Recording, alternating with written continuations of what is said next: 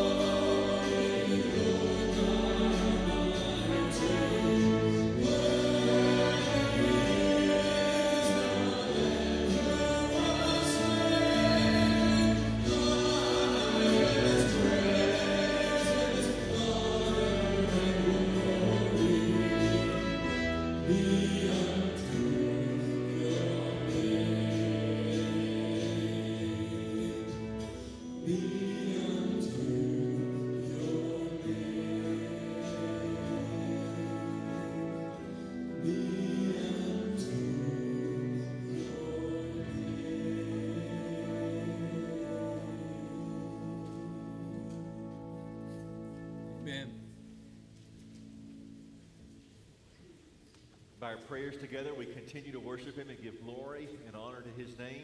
I'll remind you that our altar is open if you want to come and kneel. And in that way, signal the joining of your heart with ours as we pray together this morning. From our congregation, several concerns to remember. Donald Davis recovering after surgery. Elfrida Watson in a hospitalization. Also just this morning, Gene Wells' father, Gene Wells Sr., admitted to the hospital. Remembering those with procedures coming up, Nancy Snoots and Kay Gourdet. Remembering Jerry Averill at home, still recovering with some complications after surgery a week ago. And Shirley Williamson's mother, Dorothy Gibson. Miss Gibson has been at the Columbus Hospice House this week for respite care and will be returning home this week. So remember Shirley as they care for her and find the right balance of caring for her at home in this time. Let's go together to the Lord, first in silence and then as we pray together.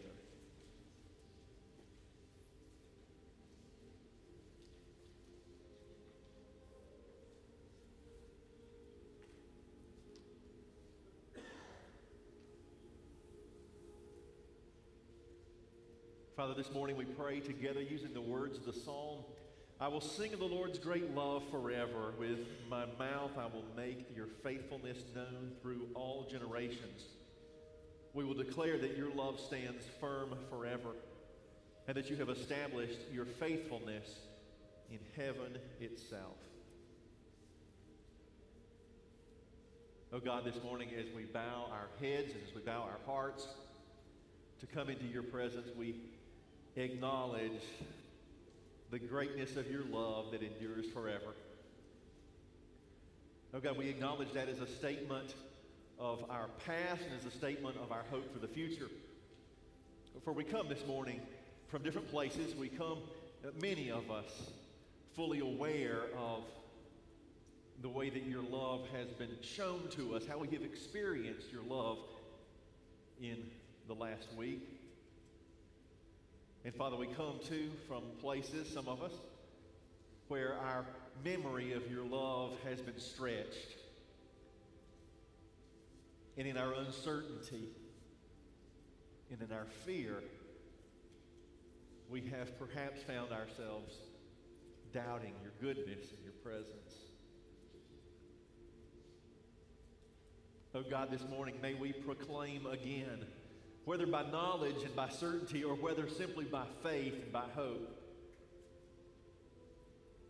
we will say again, oh God, your great love is forever. And it will be firm and it will be established. It is established in the heaven, and we'll wait patiently and we'll work cooperatively with you and with your grace, that your love might be established in our hearts and in our lives again. For we confess, God, we confess that we are too quick to forget. We're too quick to assume we know best, too quick to walk away from the wisdom of Scripture and the wisdom of the church's tradition. And when we find ourselves wandering, we're too quick to blame you instead of owning our own rebelliousness before you. Oh God, today we give you thanks that you have made known your great love through the actions and the words of Jesus Christ, your Son and our Savior. We're thankful that in his death on the cross, he showed for us the full measure of your love as he purchased us back for you. And as his resurrection proves your seal of approval on him, it also proves your seal of forgiveness on each of us. That there is a possibility for us for new life and for new hope, for new faithfulness, as you work your faithfulness into our faithfulness. Oh God, this morning we acknowledge our concerns before you. Some of them we've named before you. Persons and families who need a particular awareness of your grace and your healing in their lives. Father, others of us come giving thanks and yet seeking other answers, seeking other reminders.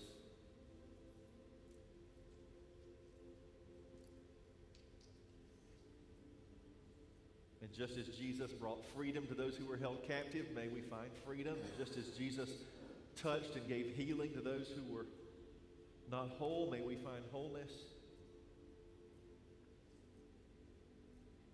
And just as Jesus welcomed and ate with sinners, may we find our own welcome through the grace and the mercy you've shown us in Jesus Christ. Teach us to find his way as we pray together using his words, saying, Our Father who art in heaven, hallowed be thy name. Thy kingdom come, thy will be done on earth as it is in heaven. Give us this day our daily bread, and forgive us our trespasses, as we forgive those who trespass against us. And lead us not into temptation, but deliver us from evil. For thine is the kingdom, and the power, and the glory forever. Amen.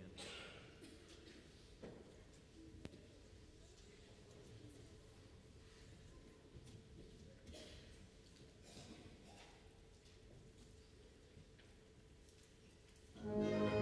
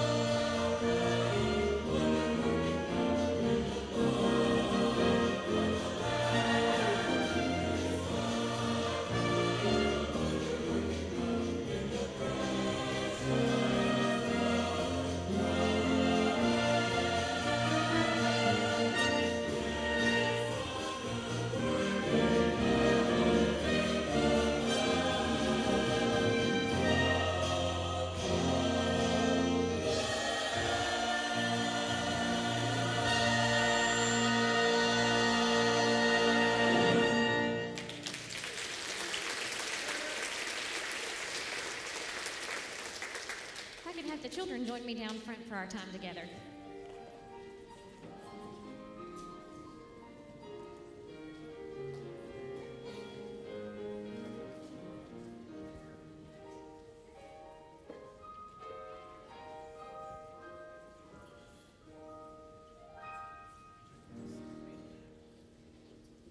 Good morning, everybody. Good morning. Yesterday, so my family yesterday, we went to Gigi's Cupcakes. I don't know if some of you have been over there yet, but we had this very hard conversation. Do we get the box of minis, because really only need a little bit, you know, and that'll break up, or do we all get one big one together? And so I made the crazy suggestion to Mr. Shannon that maybe he and I should split a big one. And I said, do you want to share it? And he said, no. He said, no, because they're really good. They're really, really good. The icing is as thick as the cake. They're good stuff, right? And so Mr. Shannon, he's not a selfish guy. He just, you know, they're really good. And so he knew if he shared, there wouldn't be enough goodness for him. So he just wanted double the goodness, which I don't blame him for that, right? You know, we talk a lot about sharing, don't we? Do your parents tell you to share ever? Yeah, you've been told to share your toys. You've probably been told to share maybe some food at some point. Maybe you've had to share a friend, and that's kind of hard, you know, so we have our best friends, and then we have to share them with somebody else. So it's hard to share. But as I started to think about sharing, I thought, you know what? There's only one thing that I can think of that if I share it, then there's still enough of it for me to get all the yummy goodness, like Mr. Shannon wanted, right? And the other person to get just as much goodness. I wonder what that could be.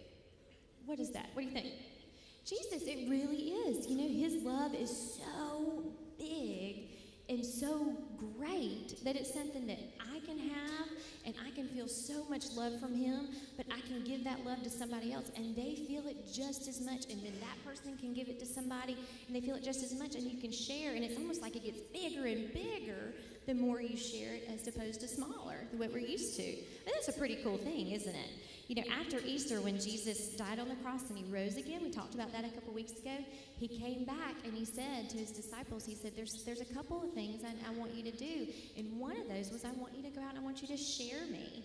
I want you to share my love with people. So y'all think y'all can do that this week? Y'all think y'all can do that for me and for Jesus? Yeah. Well, let's say a prayer together and thank him for it. Dear Jesus, we thank you that you're big enough to share. Help us to love others and to love you this week. Amen. You guys can head to Children's Church and Praise Land.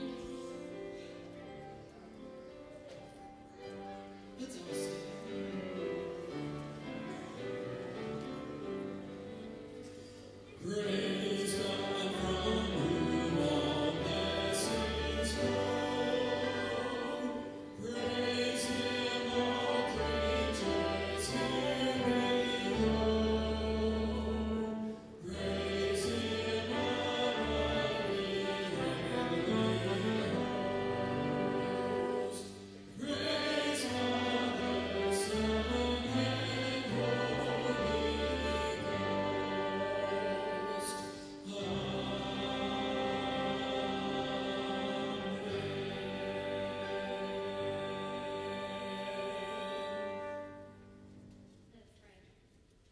Heavenly Father, you really are a big and great and wonderful God and so generous with us.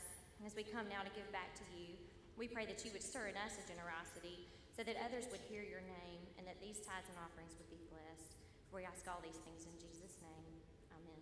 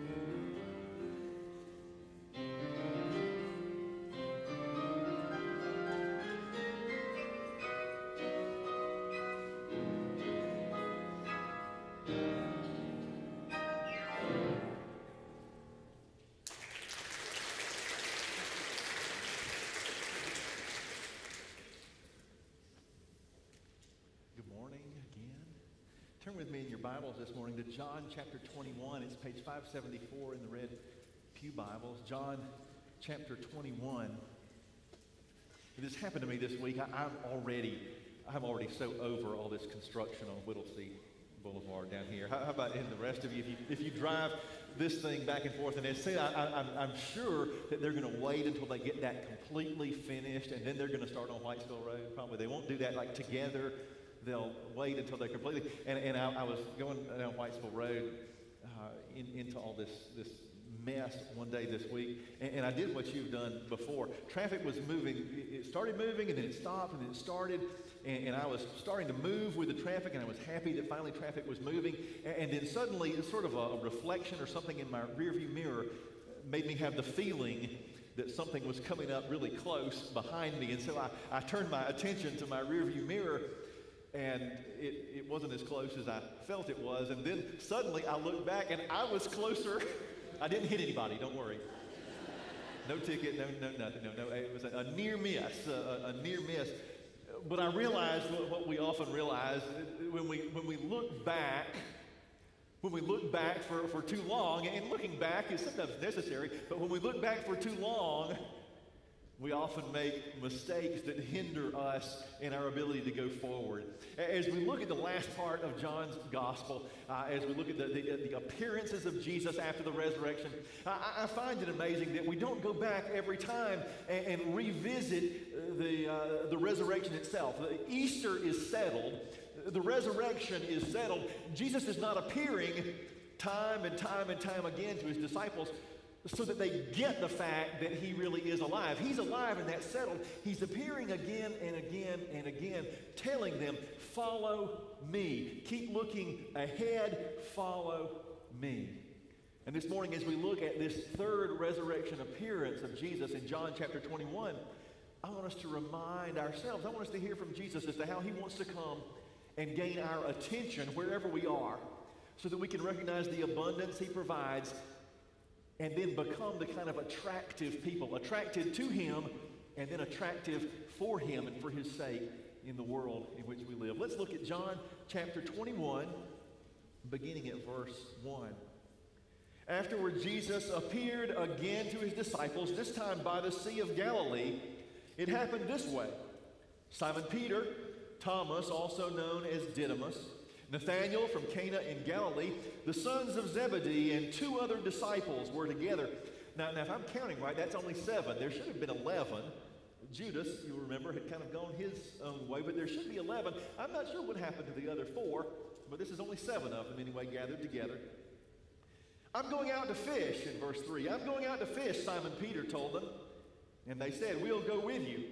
So they went out and they got into the boat, but that night they caught nothing. Early in the morning, Jesus stood on the shore, but the disciples did not realize that it was Jesus. He called out to them, friends, haven't you any fish? No, they answered. He said, throw your net on the right side of the boat and you will find some. When they did that, they were unable to haul the net in because of the large number of fish. Then the disciple whom Jesus loved said to Peter, it's the Lord. And as soon as Simon Peter heard him say, it is the Lord, he wrapped his outer garment around him, for he had taken it off, and he jumped into the water, and the other disciples then followed in the boat, towing the net full of fish, for they were not far from shore, only about 100 yards. When they landed, they saw a fire of burning coals there with fish on it and some bread prepared. Jesus said to them, bring some of the fish you've just caught. And so Simon Peter climbed back into the boat, and he dragged that net ashore, and it was full of large fish, 153. But even with so many, the net was not torn.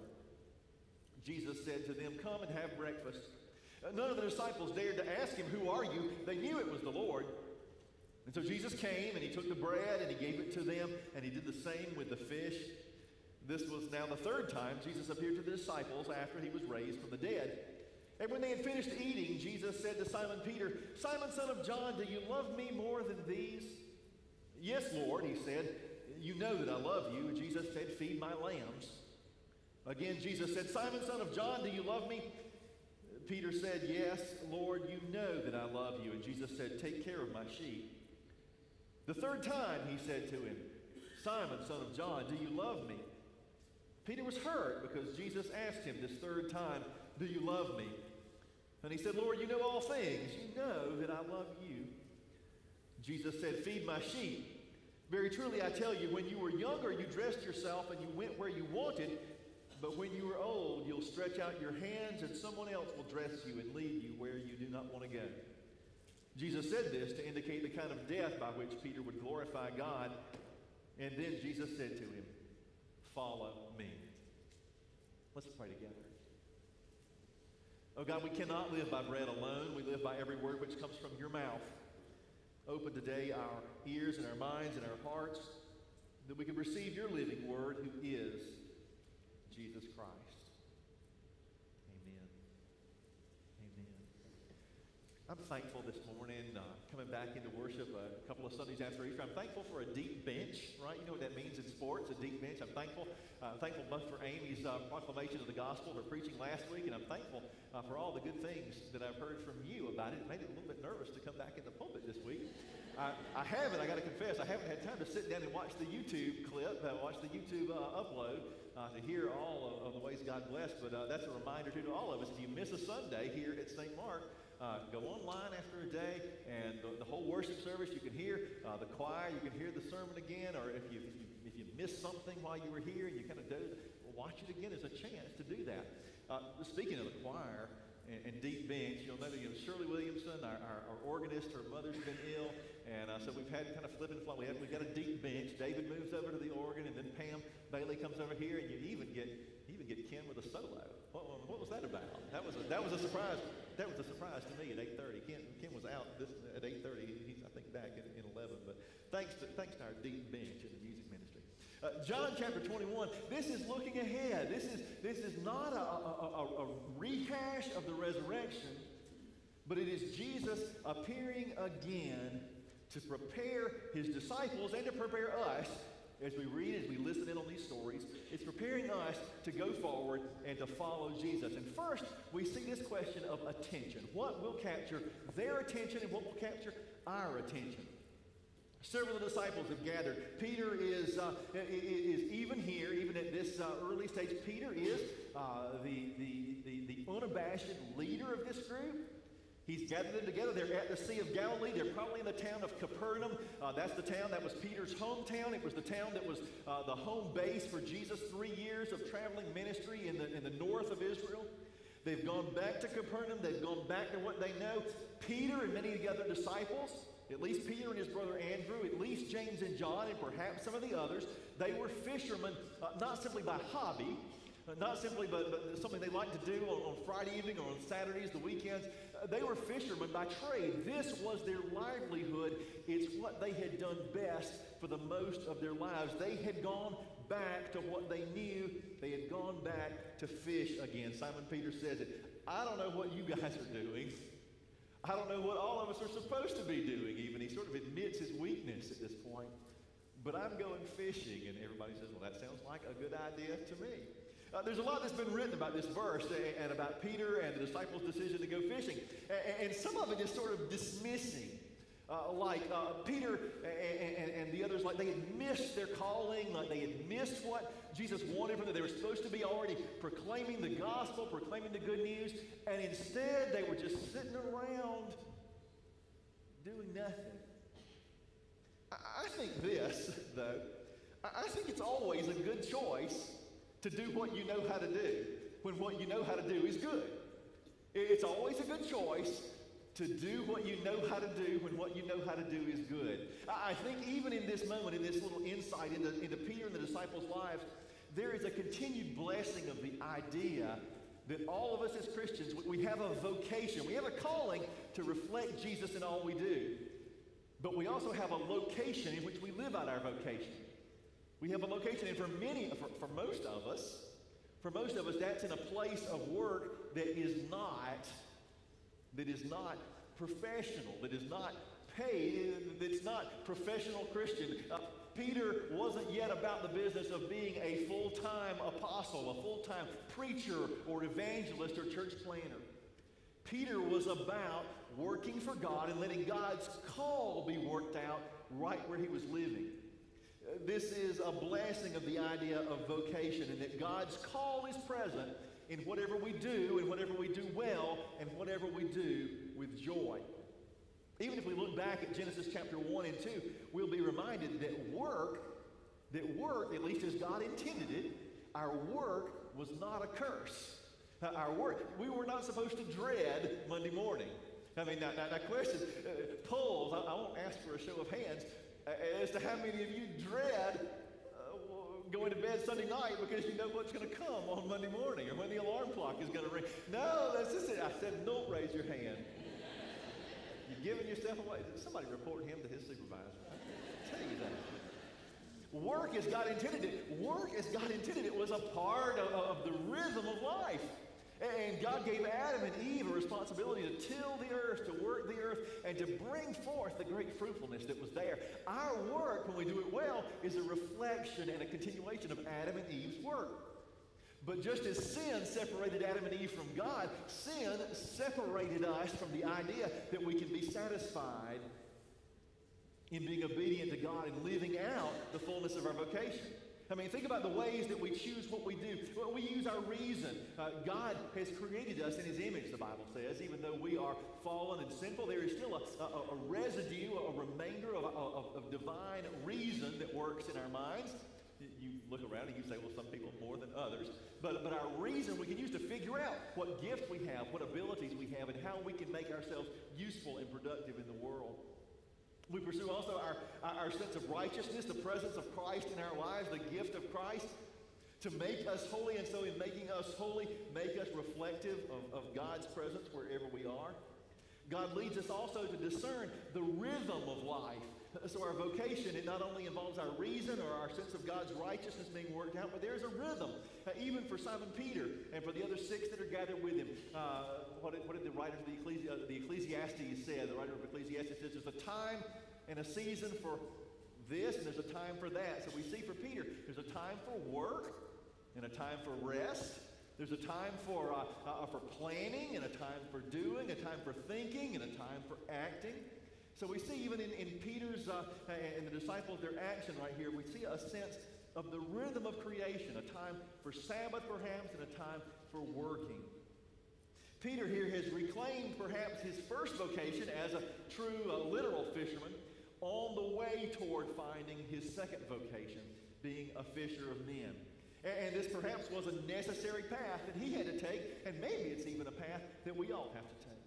A path of being assured in our first vocation so that we can find the way to live out God's grace in the second vocation, which is to reflect the life of Jesus in our actions. John's picture of this story is so beautiful because they go out to fish at night, and that's a reality of first century fishing on the Sea of Galilee, that they would go, and the primary fishing was at night.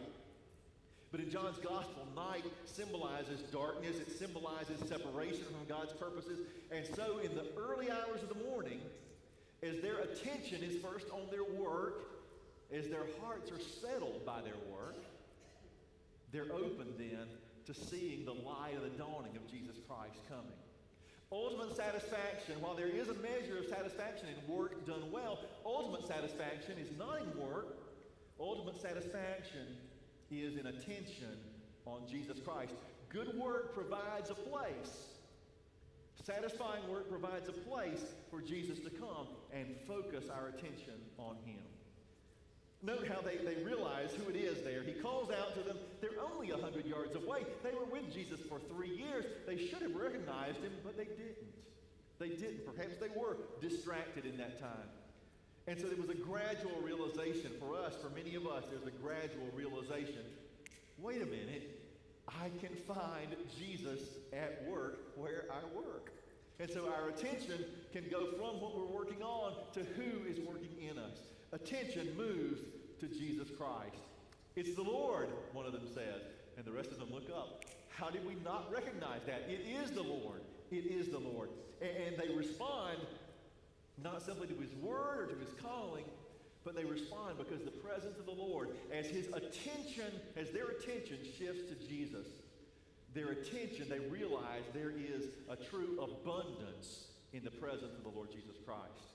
abundance. What was the count? 153 fish. We'll talk about that in a minute. There was an abundance. Where Jesus was, there was an abundance. Now, this is not, you'll have to tune your televisions to get the false gospel of prosperity. I won't give you that here because it's not a true gospel. But there, that God's always going to bless you financially. It's not like, I think it was Janis Joplin that sang, "Oh Lord, won't you buy me a Mercedes-Benz?" Some of you remember that. "My friends all drive Porsches. I must make amends. Worked hard all my life. No help from my friends. Oh Lord, won't you buy me a Mercedes-Benz?" No, that's not a prayer that God will answer or that God will honor. That's not his purpose in our lives. But in the person of Jesus Christ, there is great abundance. And the great abundance is that, the person of Jesus Christ. Jesus Christ is abundance in my life and in your life.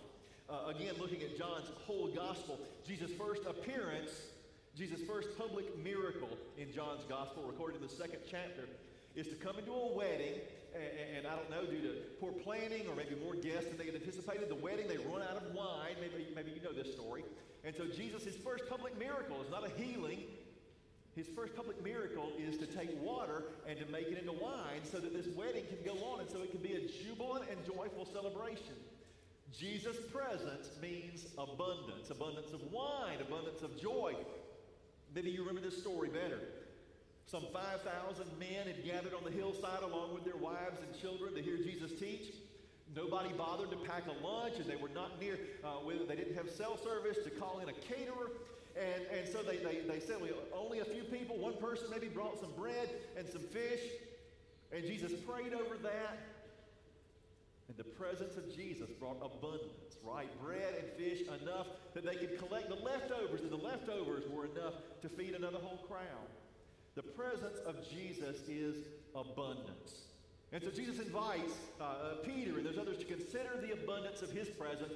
When Jesus comes, the story says they've been out fishing all night long and their nets are still empty. When Jesus comes, and Jesus says, throw your nets on the other side. These guys were professional fishermen. They knew all the tricks of the trade. They didn't need somebody on the shore, sort of like a Monday morning quarterback, saying, this is what you should have done or could have done. But somehow they responded to that invitation. They responded to the invitation that says, you don't have anything, and sometimes it takes being in a place all night fishing and you have nothing to respond to that invitation to find abundance in Jesus Christ. Jesus says, put your nets on the other side, and they put their nets in, and they're suddenly full, almost to the point of breaking, and then they look up and realize, wait, they connected the dots. We know abundance, and this is abundance. We've never experienced abundance like this apart from, wait a minute, it's Jesus. Abundance, the invitation, when we are finally empty enough to hear his invitation, to throw out our nets, to open our hearts, to open our lives, and receive the presence, the person of Jesus Christ. Then we can find abundance. Where do we find abundance in Jesus Christ? We find it personally and individually, as we seek God in the Scriptures or in prayer. We find the presence of Jesus Christ as we worship together corporately, as we're gathered here, especially as we remember the sacraments, the blessing of Christ in baptism, or his presence in the wine and in the bread of Holy Communion. Special ways that we know and hone in and celebrate the abundant presence of Jesus Christ in our lives. Abundance can throw us for a loop. It throws Peter. Peter says, wait, it's him. And they're only 100 yards out, and they've got all these fish, and he abandons everybody else, and he doesn't even know what to do. He's been fishing, and to get comfortable, he's taken his outer garment off, these robes or things. He's taken the outer garment off, and so he wants to jump in the water and swim to Jesus. And then first, wait a minute, he puts his clothes back on before he jumps in the water? What does that do? He should have just jumped right in and then gotten his dry clothes once the boat came in. He doesn't know, and we don't know often. When we encounter the abundance of Jesus Christ, there's to be a lot of grace extended in the family of faith when someone, especially when someone for the first time encounters the abundant grace of Jesus Christ. Because they're not well trained, right? Like some of you are, right? You've been around long enough. You've been tamed or trained in how you respond to the presence of God. Maybe we need to be untamed or untrained. But sometimes those first responding to the abundant presence of Jesus Christ can be impetuous or impulsive. That's not the point of this story, though. The point is that Jesus transforms his disciples and takes them on a journey from experiencing abundance for themselves so that their abundant lives would then become attractive to others, so that Jesus would be the fundamental attraction of their lives.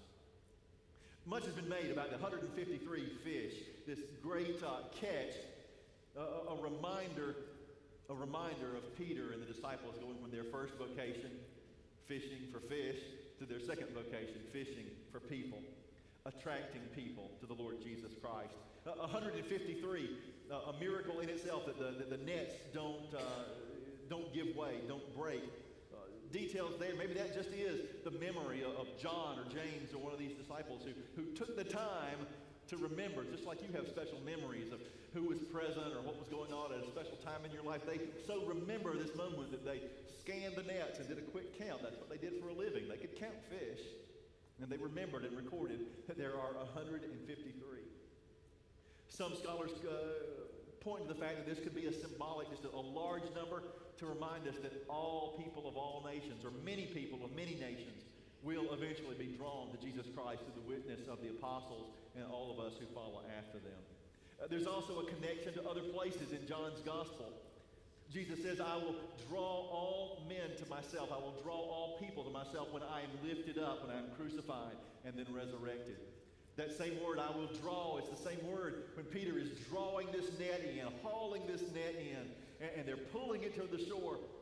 Jesus says, I will attract people to myself. I will attract people. The mercy that God is showing the world through me, through Jesus Christ, I will attract all people to myself. And so Peter shows us what it is to live a life that is attention, with attention set on Jesus and on the abundance that he provides, so that life can be attractive. And what is the most attractive?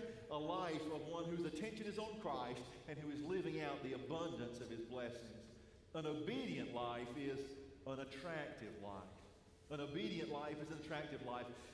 Truth be told, abundance sometimes helps us in our ministry to be attractive towards others.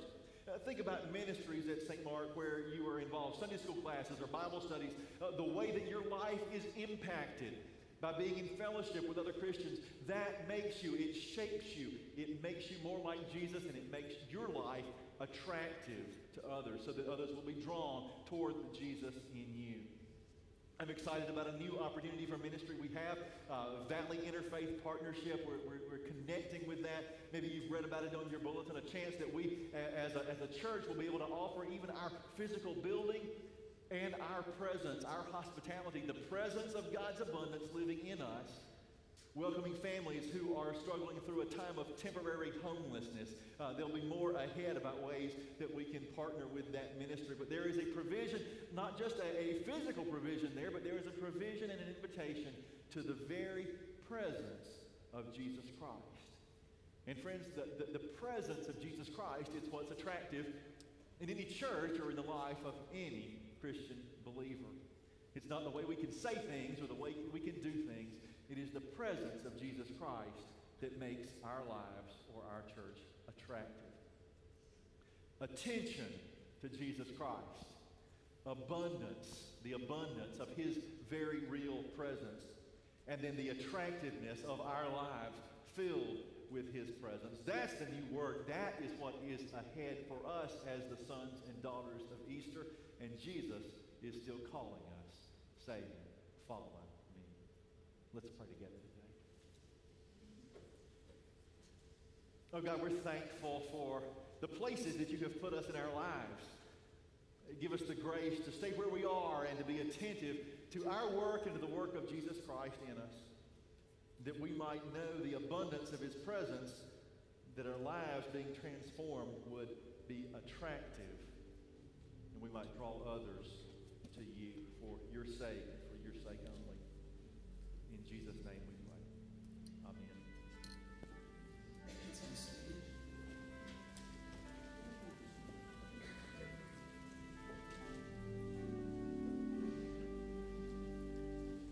Tis so sweet to trust in Jesus.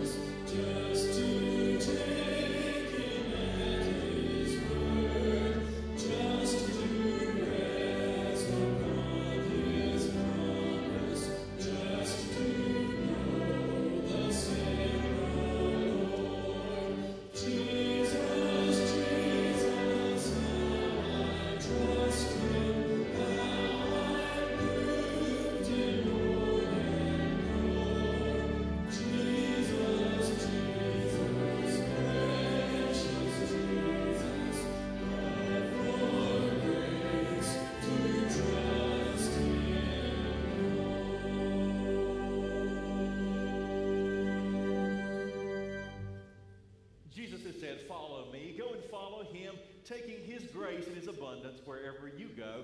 Go in peace and enjoy. Amen.